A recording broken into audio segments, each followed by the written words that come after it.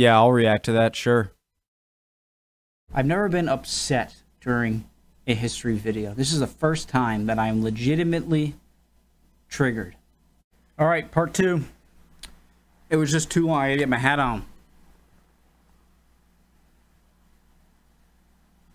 Look, watch me. My chair just... All right. Enough nonsense. All right. Do I have to introduce and everything? My name's Connor. All the things. All right. If you're watching this, you likely watched part 1. If you didn't watch, I would recommend it. Okay, let's go.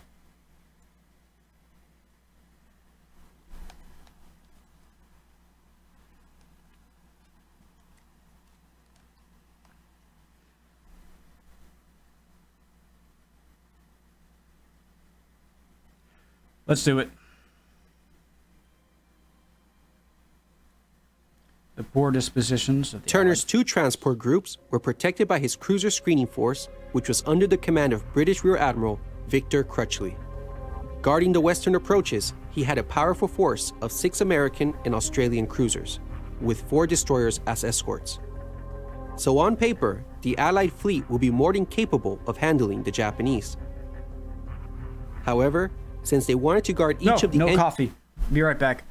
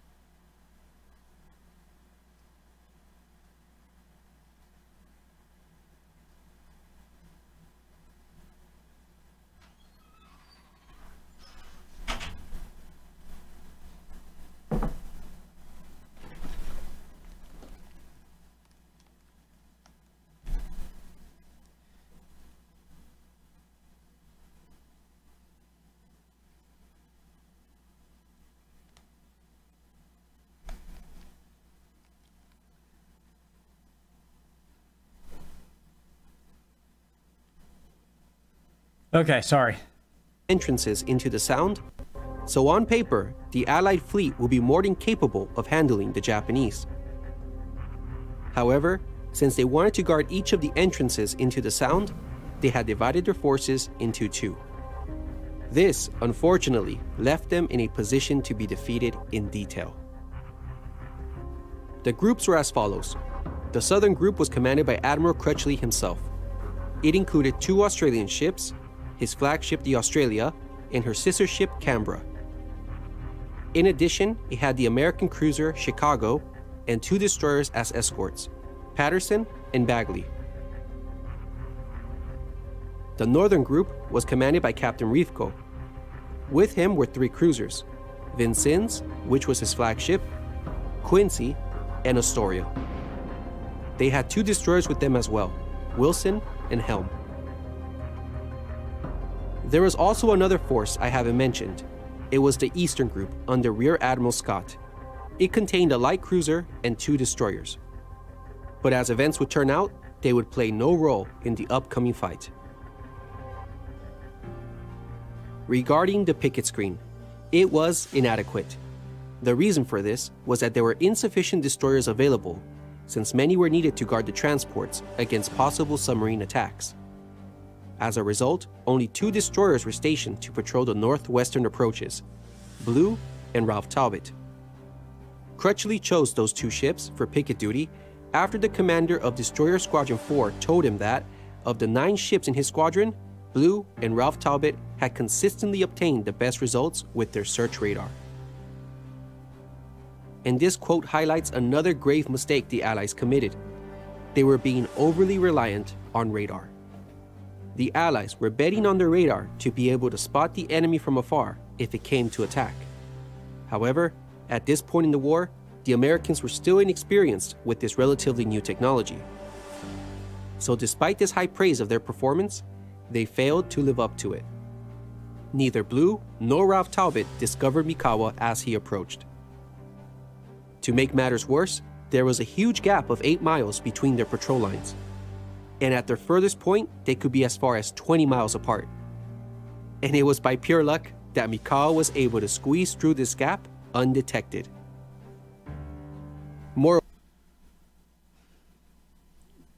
Clearly, there are a lot of genius decisions made on all sides of the war that affect the outcome, but I just am blown away by how much luck has to do with things. Moreover, another point to be discussed is the condition of the sailors. The cruisers had been at general quarters for the past 15 hours, so this night, the exhausted crews would finally be given rest and be placed in condition 2 readiness, meaning that battle stations and guns will be partially manned. Fatigue and weariness could be another factor explaining why Blue never spotted Mikawa's force even when it was just 2 miles away from her. And to top all of this off, Admiral Crutchley was summoned for a conference that night by Admiral Turner. At 20:55, the Australia put out of formation. But before she left, Admiral Crutchley signaled Captain Bold of the Chicago, "Take charge of the patrol, may or may not rejoin you later." Unfortunately, he did not signal this to Captain Rifko, who technically now was a senior officer. Captain Bold then attempted to get ahead of Canberra so as to lead from the front, but then reconsidered it. It was always tricky maneuvering in the night. Better to just wait a few hours and wait for the Admiral to return. But as events would turn out, Admiral Crutchley never returned that night and would consequently miss out on the battle. Thus, a broken and confused chain of command had been achieved. The overall commander was absent. Captain Bold was in command, but leading from the rear of his group. Captain Rifko was now the senior officer, but didn't know it, and he also didn't know that the commanding admiral was absent. The setup for disaster is now complete. The Allies had failed to detect Mikawa's force heading down the slot. Turner made the wrong assessment based on the intelligence he had, leaving his forces unprepared. The forces had a weak picket screen. The cruiser force was split into 2 groups. Stations were partially manned, and the overall commander was absent. And what does Mikawa have against this? He has the undisputable #1 advantage in a night battle: the element of surprise. Those binoculars.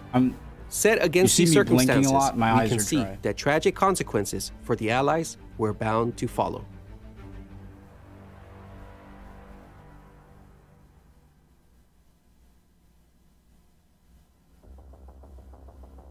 Pay attention.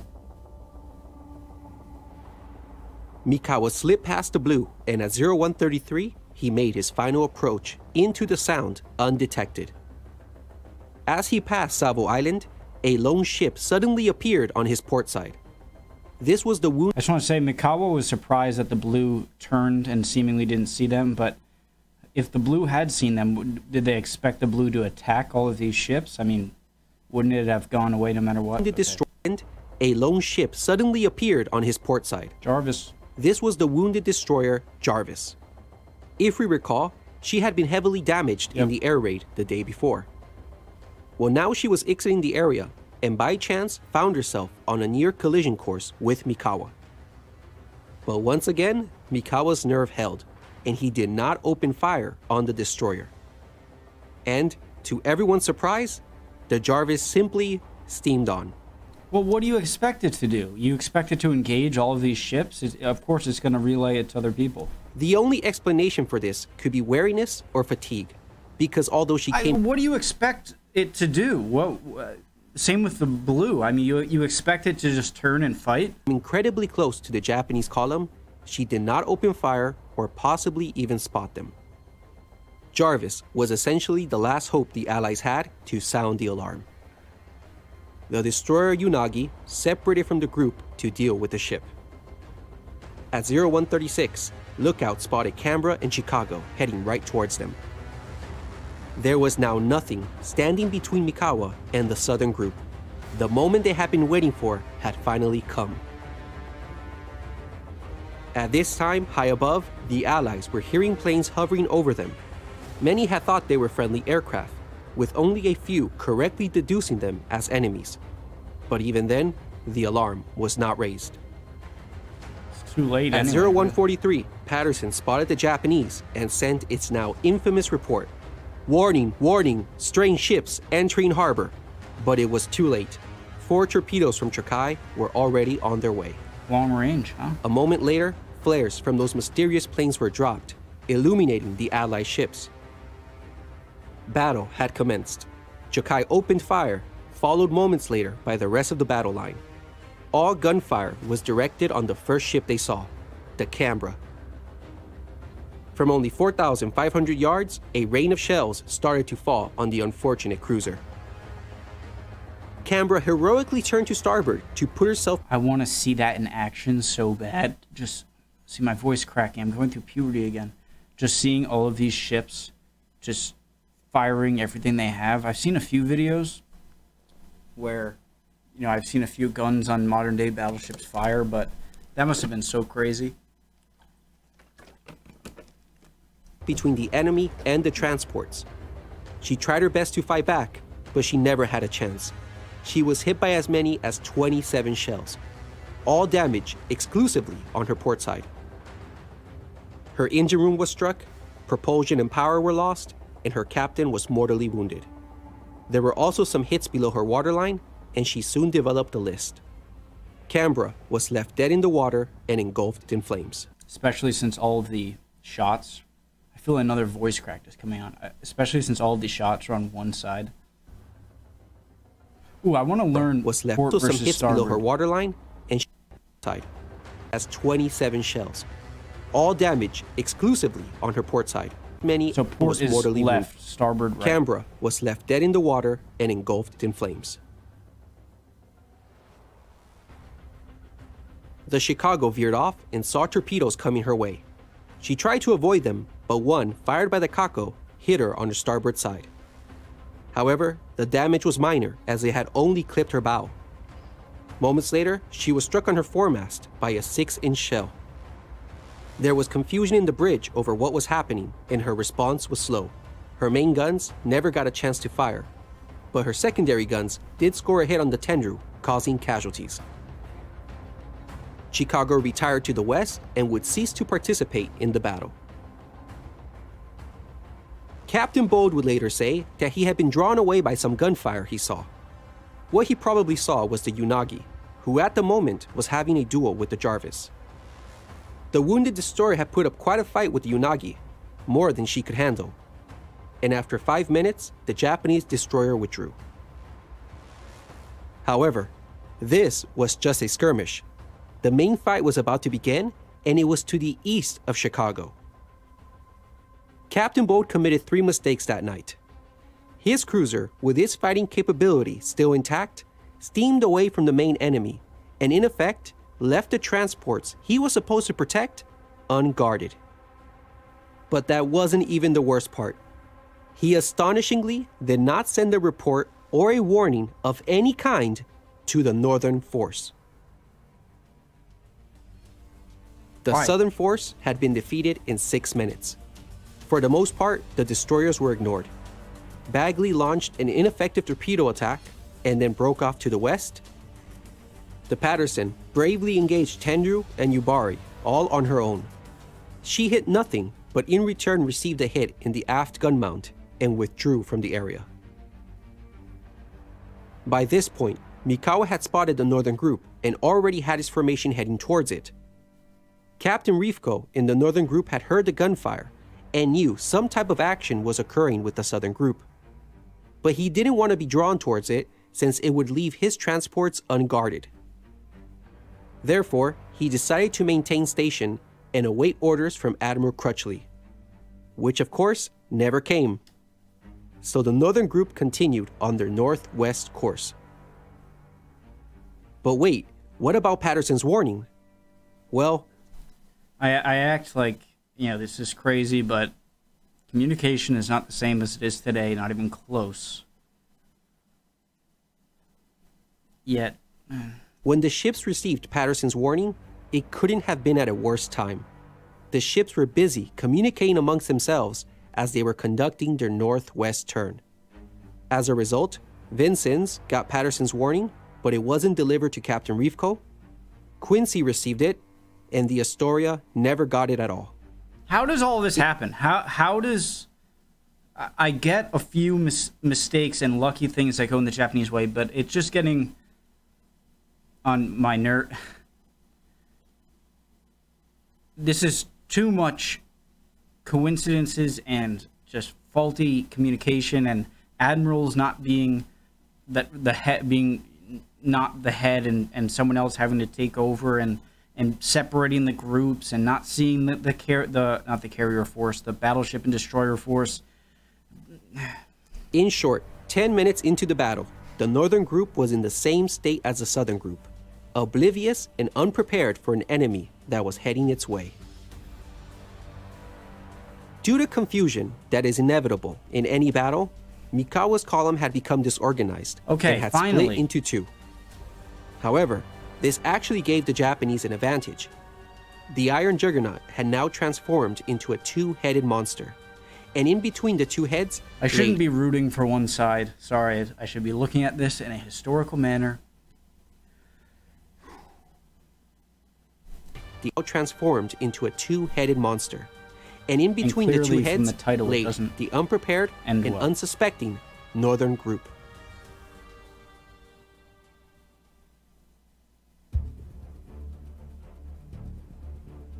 Wow, really early.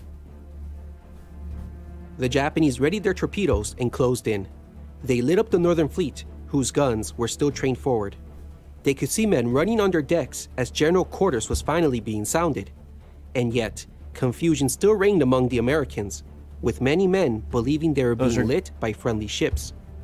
Good shot. Vincennes represents this case the best. She began to signal repeatedly, "Turn those searchlights off of us! We are friendly!" Near misses began to fall upon Astoria. Her gunners were quick to respond and immediately returned fire. But then, the captain ordered a ceasefire.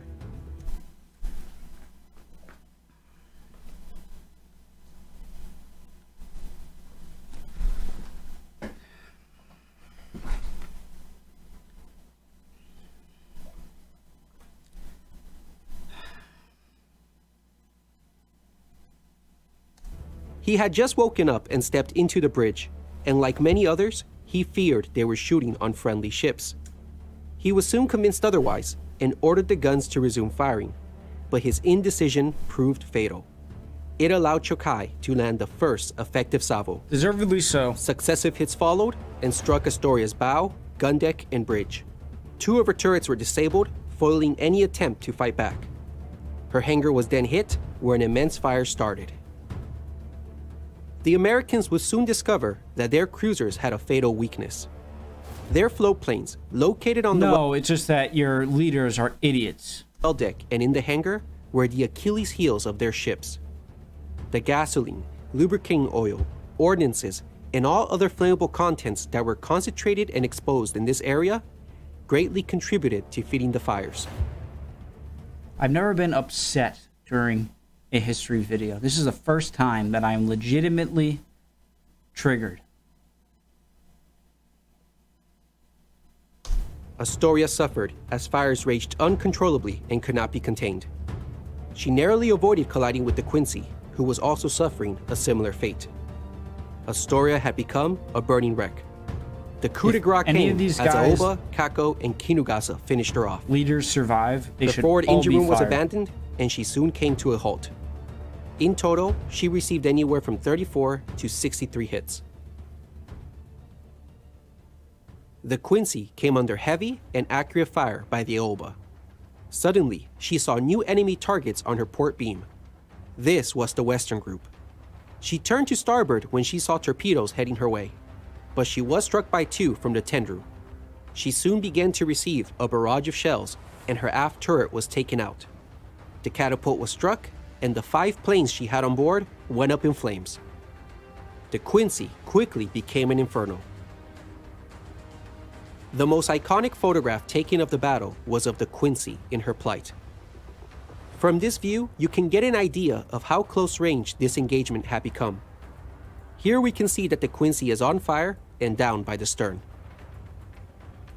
And yet, despite the damage, she was able to fight back.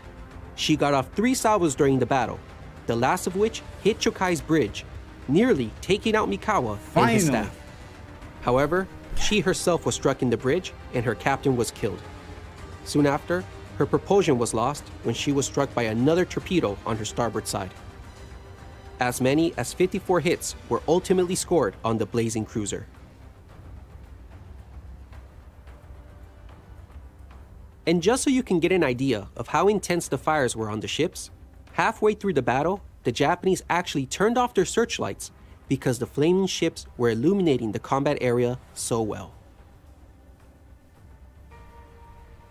The head of the Northern Fleet, the Vincennes. Look, I get it if this is like a Pearl Harbor situation where you don't even know, you're not at war yet. You're not expecting the Japanese to attack you, but you're in a war against the Japanese. I get it. You don't think they're near, but if someone's firing at you, they searchlighted you, you were pissed off at that, then they started shooting at you, and you still thought it might be friendly fire. I just took a beating at the onset of the battle. She was initially hit by 2 torpedoes on her port side, courtesy of Chokai. She fired back and managed to strike the Kinugasa, slightly damaging her, but this was all the damage she would inflict on the enemy. A barrage of shells fell upon her as she was caught in the crossfire from both the eastern and western column. All of her turrets were hit and taken out, testifying to Japanese accuracy and gunnery skills. Does anyone know the range of these torpedoes? You know, sooner or later, if they don't hit something, they must just lose their fuel or whatever is propelling them and just start sinking. Another torpedo struck her port side. Afterwards, more hits followed. Shells struck the main steam lines, the fire mains, and the main battery control. The conning tower was hit, severing communications on the ship, and like the others, her hangar lit up as well.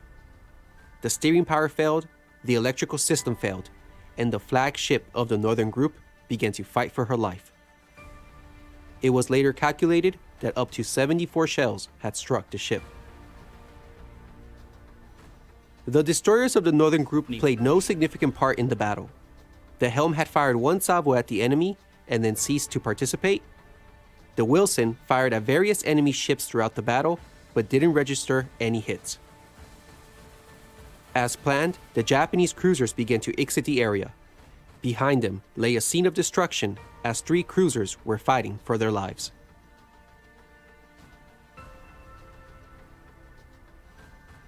The only obstacle left for the Japanese force was the picket destroyer Ralph Talbot. Yubari, Tenru, and Furutaka engaged the destroyer.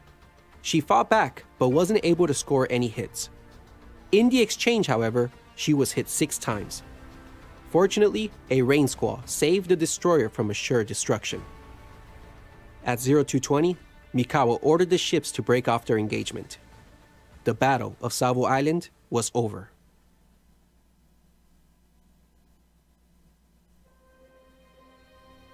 It had been a stunning victory.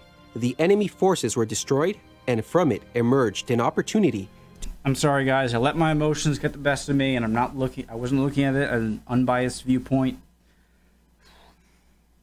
Okay. To turn this tactical victory into a strategic one. The transports were now exposed and vulnerable to attack. Mikawa had a decision to make, and it was over the following choices. Should he head back and destroy the transports, or should he withdraw? We will call this Mikawa's predicament, and it occurred from 0215 to 0223. It seems like the Americans are severely are not doing well. So I would gamble going back and destroying everything, unless what was left wasn't worth it. Mikawa took stock of his situation and pondered over his options. There were some factors in favor for attacking. First, Mikawa's force was reasonably stocked. They still had over 60% of their gun ammunition and 50% of their torpedoes left. That's insane. And second, there stood little in the way of him achieving this goal since the main screening force had been destroyed. In short, if he attempted to go for the transports, he would likely be successful. However, there were also many reasons not to attack. Fuel? To begin with, the single hit on Chokai by the Quincy was truly a lucky shot, for it had destroyed the charts and maps Mikawa needed to navigate safely in the Sound. But the biggest concern was time. Dawn was not far off. It was calculated that it would take an hour and a half to reassemble and reverse course to enter the Sound again. Then, another hour to reach the transports. This meant that at best, he could commence an attack around 0500, leaving him only an hour of darkness before sunrise. If he attacked at that time, he wouldn't be withdrawing back home under the cover of darkness. He would be exposed in daylight hours. And it was certain that he would have to face the wrath of American carrier airplanes during his retreat. Actually, I changed my mind. You lost all of your carriers in Midway. You just had a very nice victory. I don't think they lost a single... They didn't lose a single ship. And they got a lot of casualties, a lot of ship casualties. And you don't want to, maybe risk losing one ship, even if you are able to sink, 2 or 3.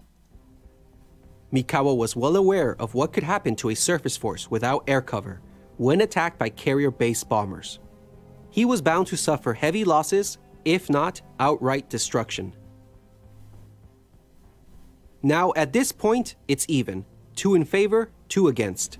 But if we really want to get into Mikawa's mindset, then there were probably some other factors weighing heavily on his mind in favor of withdrawing that we have to consider. Before he of withdrawing that we have to consider.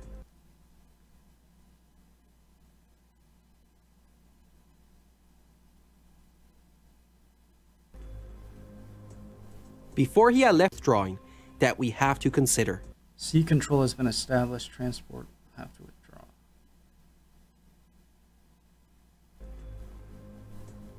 Before he had left for Rabaul, he had spoken with the Chief of the Naval General Staff, Admiral Osami Nagano. He had been told by him that since Japan's industrial power was meager, he was to avoid losing his ships as they could not easily be replaced. He was at the moment in possession of a third of all the heavy cruisers the Japanese Navy had. Moreover, was that the Japanese So is he the Nimitz equivalent? Is Nagano Osami the head chief of the Naval General Staff? Is he like the head of all of Japanese Navy? The Japanese Navy had. Moreover, was that the Japanese Imperial Army had already boasted to him how they would defeat the Americans soon enough. His mission was to take care of the Navy, which he had done, and they would take care of the Marines. So going for the transports wouldn't have been necessary, given that promise. And finally, it's important not to forget that Mikawa was an old-school commander. So Marines aren't part... I'm going to sound really stupid, but Marines aren't part of the Navy, so are Marines part of the Army, or are they their own separate branch that's kind of in between? Like they're not purely, an aquatic force, they're not purely a land force, they're like an invading kind of force from sea? Who adhered to the Imperial Navy's concept of sea control. It stated that what was most important was to destroy the enemy's warships, which would give you dominance of the seas, which in turn meant control of the island. So in his mind, he must have thought, I've already made it. Now without a screening force, the transports will have to withdraw regardless. So Mikawa must have wondered, why risk his fleet? This was Mikawa's predicament between 0215 and 0223. And I would ask the viewer, if you were in Mikawa's shoes, which option would you have taken? Against. At first, I was thinking in favor because of the ineptitude of American, ship leaders, commanders on the ships. And you've been doing so well, and they've been messing up. They clearly aren't on their game, the Americans, and you clearly are. You have plenty of ammunition. He didn't say anything about the fuel, so I'll guess he has enough to go if he has to. But after taking a second and thinking about their bigger picture, no more carriers. They just got a good victory. Why risk something else where the way you're going to be able to win against America, who has much more... Wait, do they have much more ships? They at least have carriers. Is a lot of quick harassment attacks. I would wait. I'd go the against option. Go back and enlarge your victory by destroying these transports, but then risk losing your precious cruisers to inevitable air attacks during the retreat? It was already a huge victory. Or be content with what you already have achieved and not press your luck. Yep. Go home now and lessen the chance of an airstrike reaching your cruisers. His channel is great with that. Putting the viewer in the shoes of the Mikawa deliberated with his staff, and at 0223, he made his decision. He would play it safe. He ordered a withdrawal. Smart. The irony, however, was that the American carrier force, the one he was so scared of, was already on its way out of the operational area. Well, he didn't know that. Vice Admiral Fletcher, in one of his most controversial decisions of his career, had ordered his carriers to be withdrawn the previous evening. Therefore, if Mikawa had decided to go with the gamble of attacking the transports, he could have done it and his force would have escaped unmolested during the day. This is one of the greatest what-ifs of the Guadalcanal campaign. But who could blame him? We today have the benefit of hindsight, while Mikawa had to act on the information at hand. That's so important in learning about history, and it cannot be stated enough. Hindsight. In 1957, Mikawa would state that had he known the Americans would have never been dislodged by the Japanese army, and that the American carriers had withdrawn, then of course he would have attacked. But based on the information he had, he didn't. And he therefore felt he had made... Of course, if you added to that pro side chart the fact that the carrier troop withdrew, then there's almost no downside. So yeah. ...made the right decision. And he therefore felt he had made the right decision. It could be said that Mikawa failed to recognize the scale of the landings and to assess that this was a vital opportunity that had been presented to him. Although I personally think it's a bit unfair. He didn't possess a crystal ball that told him how important and how tough the struggle for the island would become. Most of us only know that through hindsight. Either way, to see the grand opportunity that he, with a similar Montemayor, as he does very well, place us in the shoes of the Japanese, from the Japanese perspective video of Midway. There was this one point where he did the same thing. He made the pro-con chart and asked you to do something. It was, or what you would do. And it was, would you allow the carrier strike force that struck Pearl Harbor, or Midway, Midway, to come back and land, or would you have your reserve planes go out and look for what they thought was a carrier? But that wasn't a flip of the coin like this one. Not even flip of the coin. That assumes it's 50-50. In this scenario, we had no idea. We had no information to tell us, to even give us an educated guess as to where the carrier group might be. In that situation, they were in a strange position. They knew there were ships. They just weren't sure if they were carriers. They were riding against the wind, which would suggest that in this weird position, going against the wind might be a very good chance that there are carriers, since carriers have to do that in order to have a better chance of lifting the planes, or the planes getting lift to take off. But this one is not the same scenario. There was no kind of educated guess It was just a guess, so I think it was a good choice. Had been presented, I believe author Mark Stilley summed it up perfectly. Mikawa did not know it at the time, but he had just squandered the IJN's best chance of delivering a knockout blow to the first American offensive in the Pacific. It is hard to imagine the Americans holding on to their lodgment following the destruction of their transport fleet and the supplies still on board. Yeah. The destruction of the American transports would have been worth the sacrifice of Mikawa's entire force. That being said, even to this day, some may...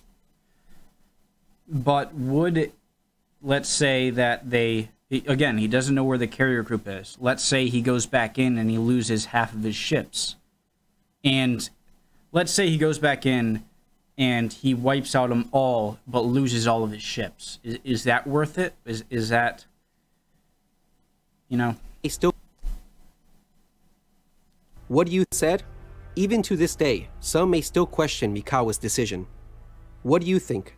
Did Mikawa make the right call?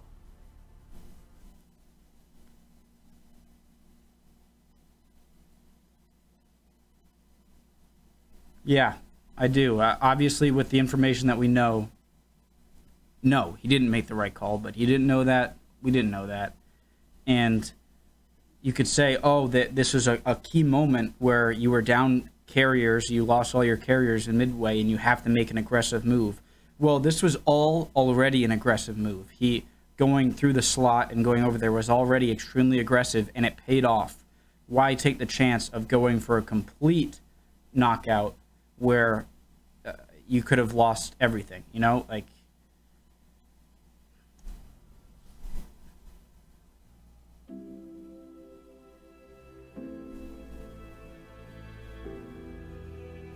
At 0223, Mikawa's force departed, leaving behind a scene of devastation.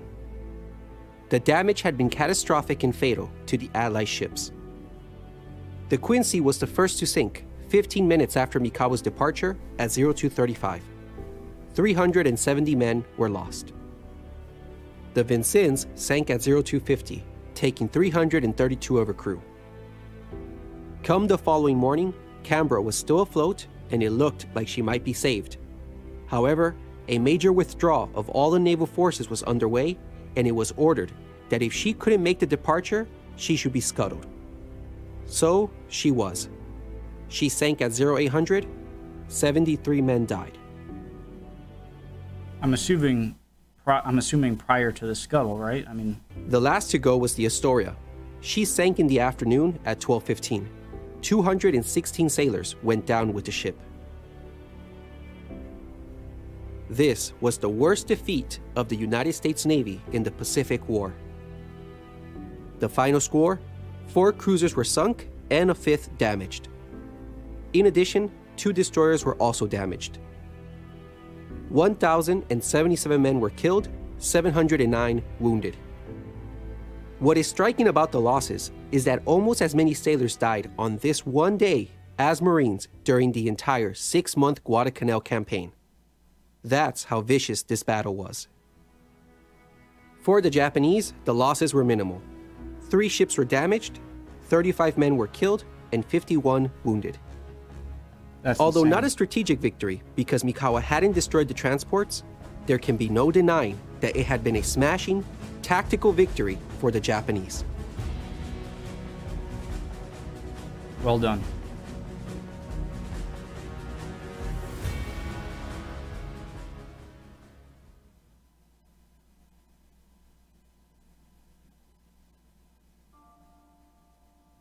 The Battle of Savo Island was the greatest Japanese surface combat victory of the war. It demonstrated to the Americans that the IJN surface fleet packed a mean punch and that they were superb night fighters. This engagement would be the first of many intense battles for control of the waters off Guadalcanal. In fact, so many ships would end up sinking in Savo Sound that it would soon acquire a new name: Iron Bottom Sound. And remember, the Guadalcanal campaign had only just begun.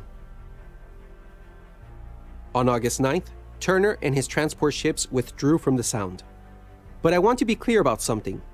The Allies were not pulling out because of Mikawa's victory. They were withdrawing because they didn't have any more air cover, thanks to Admiral Fletcher's decision to withdraw his carriers the evening before. As a matter of fact, the conference they had right before the battle, the conference that led to Admiral Crutchley being absent from the battle, was to discuss that very issue of Fletcher withdrawing. You see, Turner had been in a dilemma. They still hadn't finished unloading all of the supplies for the ground forces. But now without air cover, the transports would be vulnerable to an air attack if the Japanese followed on as they had done so for the previous 2 days. Therefore, the decision was made that night, before Mikawa had even entered the Sound, that they would withdraw the following day. So, by the evening of August 9th, Savo Sound was empty of any Allied ships. Left behind were 17,000 Marines who were short on food, ammunition, and supplies. The Marines would be on their own for now. Lessons learned. Regarding Admiral Turner's performance, I hope I didn't come off too harsh on him because admittedly, he was in a tough spot. He had very limited intelligence due to the breakdown of communications.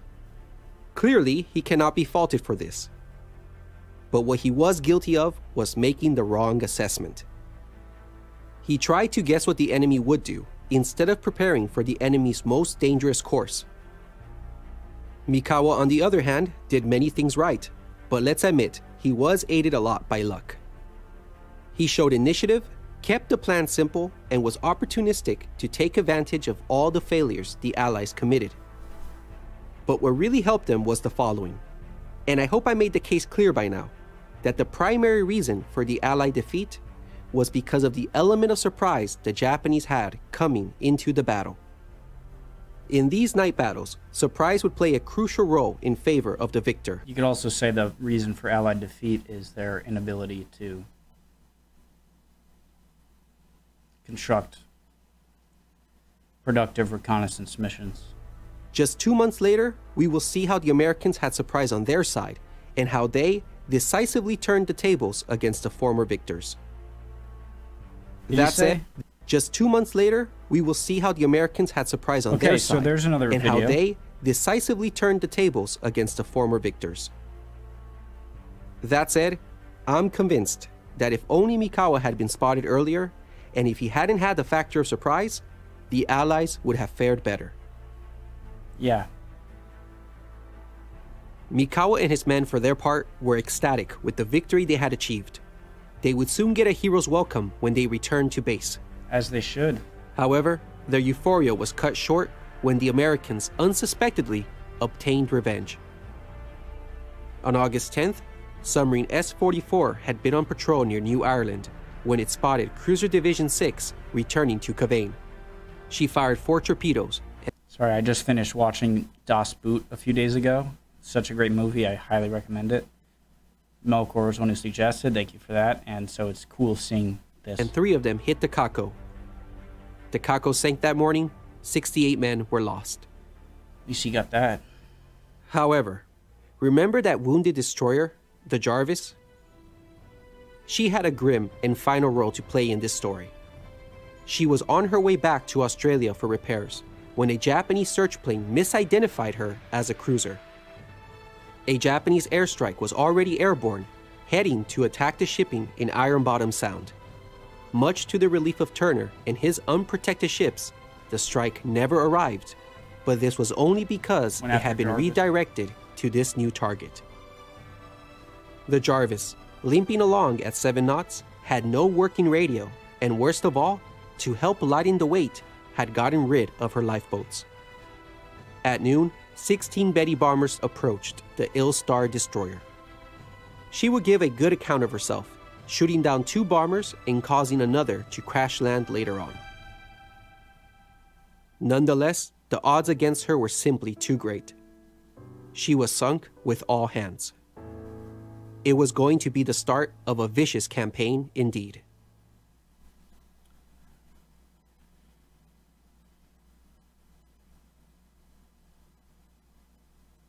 A topic that cannot be dismissed. Was Canberra hit by friendly fire?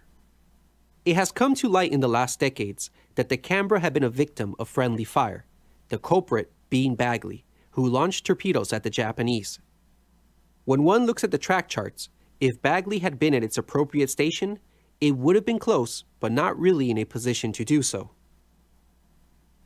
However, all one must do is imagine Bagley had been further aft of her proper station, which many claim she was. Well, given that course, we can see that at 0147, it was possible her torpedo spread could have hit the Canberra. All I will say is this: if true, then unquestionably, August 9th had to be one of the unluckiest days for the Allies, because it meant that on one of the rarest occasions the deficient, infamously unreliable Mark 15 torpedo worked, it had been on a friendly ship. Alright, if you made it this far, thank you for watching. I hope you enjoyed the video, and I'll see you next time as I continue on with the naval battles of the Guadalcanal campaign. Awesome video. Great channel, putting you in the shoes of the commanders and letting you try and see what you would do before they give you all of the information that the commanders didn't have. Such a great channel. If there are more videos, which I believe there are, I will absolutely react to those. Hope you guys are all doing well. If not, you'll be good soon. Emotions are fickle, my friend.